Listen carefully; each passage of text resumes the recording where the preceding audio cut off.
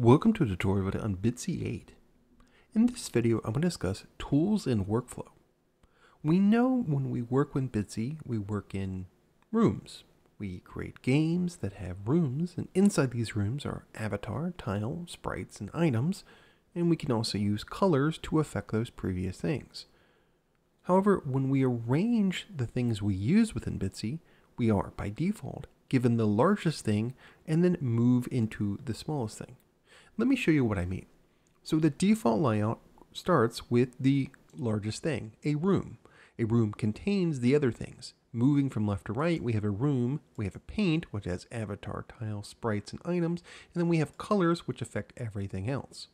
One of the ways we think of tools and workflows within Bitsy is moving in a kind of left to right and then cycling back pattern. So we edit things over here, placing them within the rooms we need as we edit the rooms, shifting over, working within the paint tool for avatar type, tile, sprites, and items, and then changing the colors. We know, though, that because all these tools are their own little windows, we can potentially move them around. So if I prefer, I can shift the paint tool over here and colors over here, as well as work with other tools using the tools button up here. Potentially, if I wanted to work with inventory or tune or anything else covered in future videos, we could pop those tools out and rearrange them. So, although we are given by default the idea of largest to smallest, rooms containing avatar, tile, sprites, and items, which are themselves affected by colors, and of course we can download or upload, we can rearrange things to our own heart's content. One of the ways I would encourage people who are coming to Bitsy for the first time is to work with the default layout.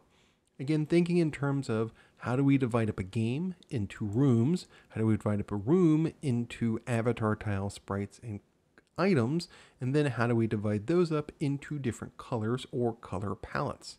This can be a really useful way to start with the largest thing, I'm creating a game, move to the next smallest, rooms, the next smallest from there, avatar, tile, sprites, and items, and then into colors.